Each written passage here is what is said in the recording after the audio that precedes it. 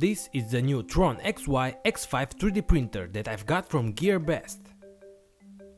In this video I will fully review it, assemble it and make a first printing test.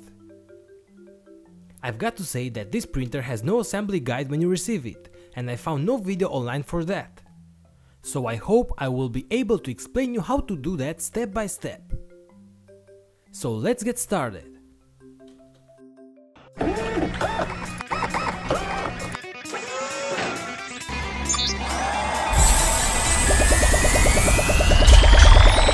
What's up my friends, welcome back.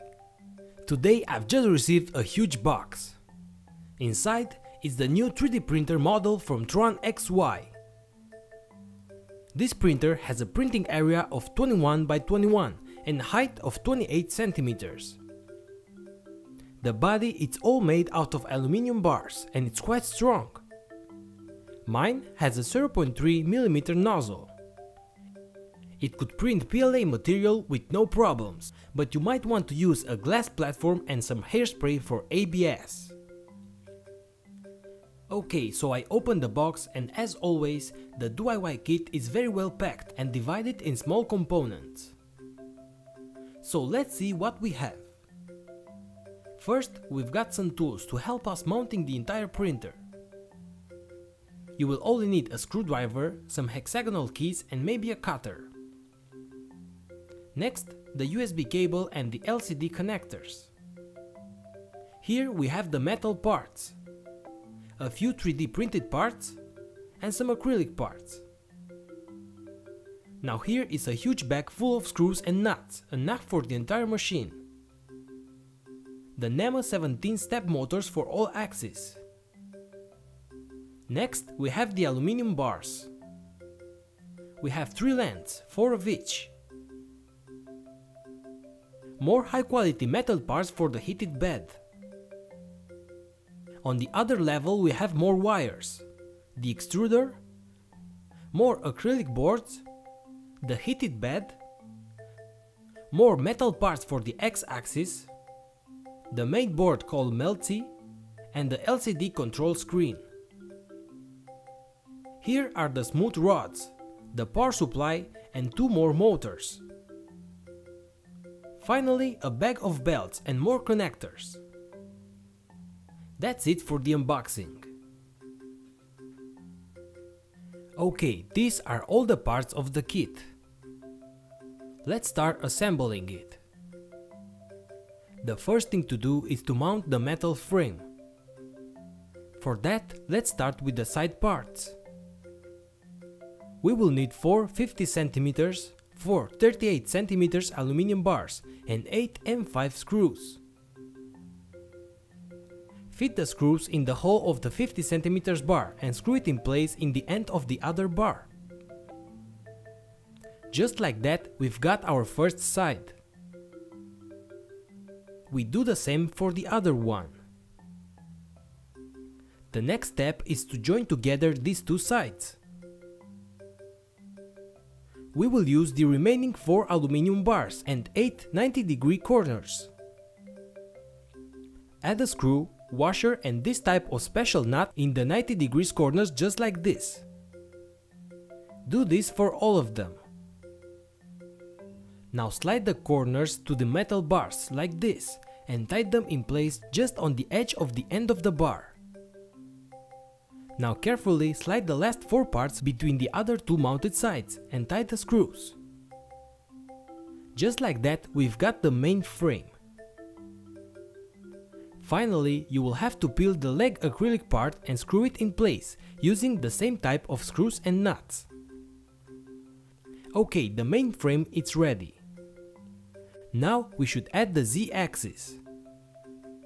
For that, we will use 2 46 cm smooth rods, the linear bearings tubes and the Z-axis horizontal support.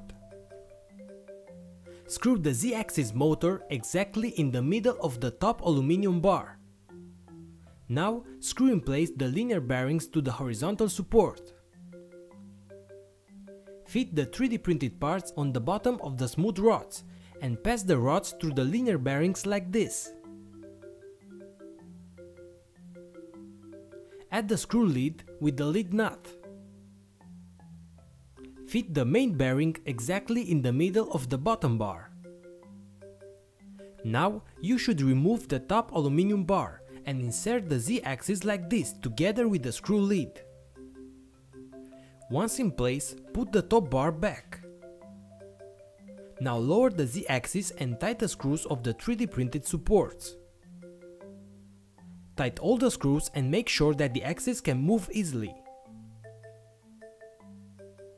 Screw the screw lid nut to the horizontal support and the Z-axis is ready.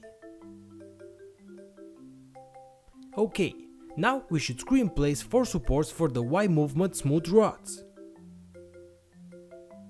Using the same mechanism, we place those supports on the top interior sides of the body. Now pass a smooth rod through the support with the X-axis supports in the middle and the Y end stop support at the end like this. Now we should do the same for these 4 bearing supports. Screw them in place on both top sides of the printer. Now pass a smooth rod through each. The front smooth rod needs 2 belt pulleys and the back one needs 3, so add those before you fit in place the smooth rod. Remember to also add the small belt to the back smooth rod. Tighten the screws and we are done. Okay, now you should add the last smooth rods for the X-axis. Place the extruder body in between like this and make sure it can move without problems.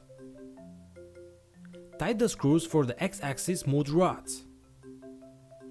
Now let's add the belts. I first connect the small belt to the Y-axis step motor. Next, using the 3D printed belt grips, screw one end of the belt to one of the X-axis support. Pass the belt through the 2 of the belt pulleys and screw the other end to the support. Do the same for both sides.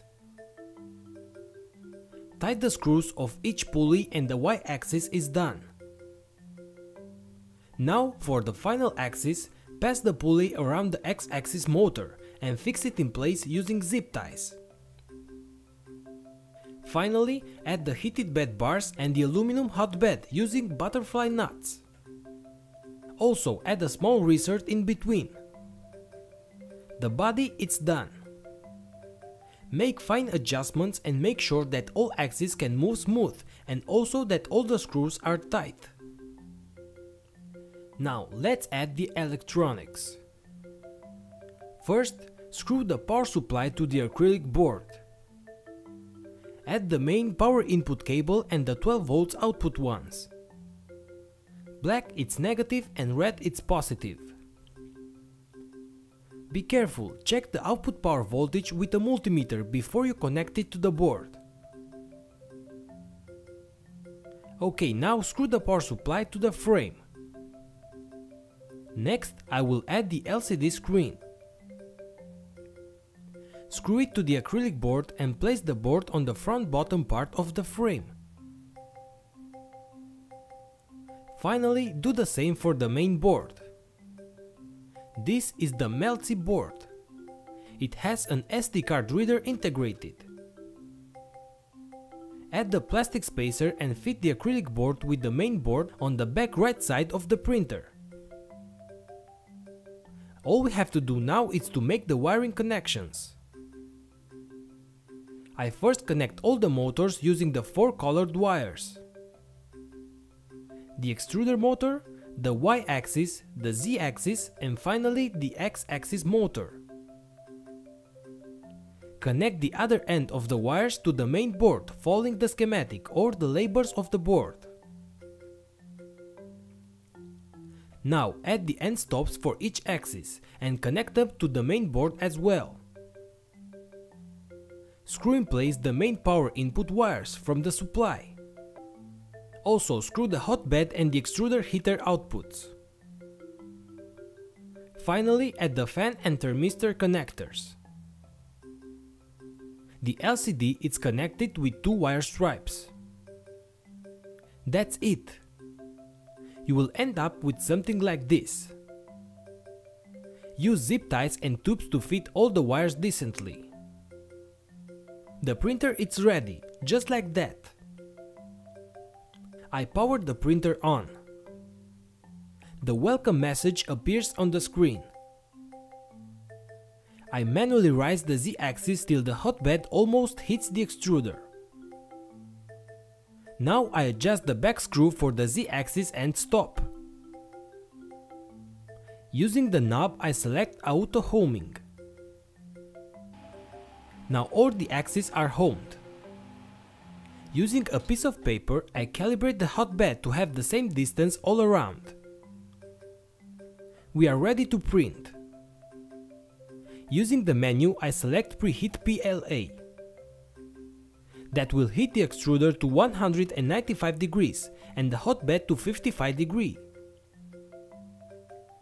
Using the Repeater software, I slice the Lucky Cat example file and save the G-code to an SD card. I insert the SD card on the main board slot. I insert the PLA filament and initialize the SD card. Now I select Print from SD card. That's it. The printer works. Now let's see the results. The first attempt was a disaster due to bad slicing configuration. The second turned out great, almost perfect.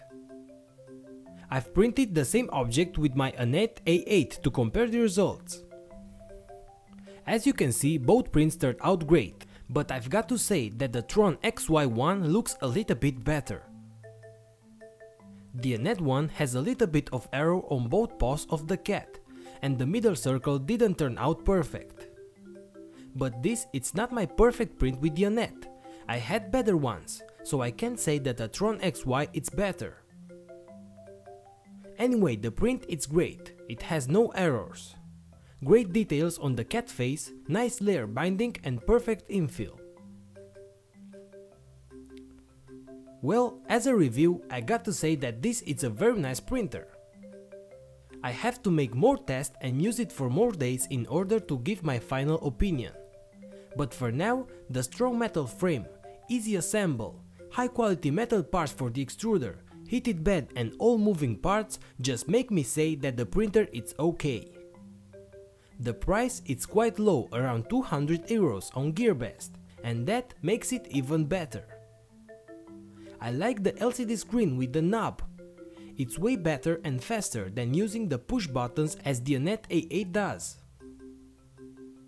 The strong metal frame makes the printer precision almost perfect. The heat bed almost doesn't move. In case of the acrylic body of the Anet, that just doesn't happen. I know that the printer looks huge, but the volume of the printer is the same as the Anet. You are able to see the printing process from all sides, and I like that. I also like the extruder, the metal body and the way you insert the filament. In case of the Anet, if you use the Anet, you would know that inserting the filament is a nightmare. In case of the TronXY, you just insert the filament and it will get to the tip of the extruder. I also like the horizontal placement of the extruder. One thing I don't like is the power supply. It's not safety at all. The wires are exposed. A good thing is the acrylic part between the power supply and the metal frame of the printer. But the external wire connection is still an issue. Another thing I don't like is the use of a small screw for the Z-axis and stop. This is just awful. The screw moves around and it's so tight that sometimes it doesn't touch the end stop. The kit doesn't include a spool holder for the filament, so you will have to print one or manage somehow to fit the filament around the printer. But in general, I know that the pulley system looks complicated, but it's a quite good printer. Using the pulley system with the smooth rods, we applied the same force on both sides of the Y-axis. It took me around 6 hours to mount it, but that's because I had no guide and sometimes I had to mount and unmount some parts because that wasn't the right sequence. I bet that having a guide you could mount this printer in around 2 or 3 hours. Well, this was my first impression on the TronXY X5 3D printer. Don't forget to check the description of the video for the coupon if you want to buy it. I will also include a small guide on my webpage, so make sure to check all the links below. I hope that you enjoyed this video. If so, don't forget to click the like button like crazy and share the video with your friends. If you have any question about this video or any other project, leave it in the comment section below or on my Q&A page. Also, don't forget to subscribe and watch all of my other great tutorials. If you consider helping my projects, check my new Patreon page and help my workshop grow and have more other cool tutorials. Thanks again and see you later, guys.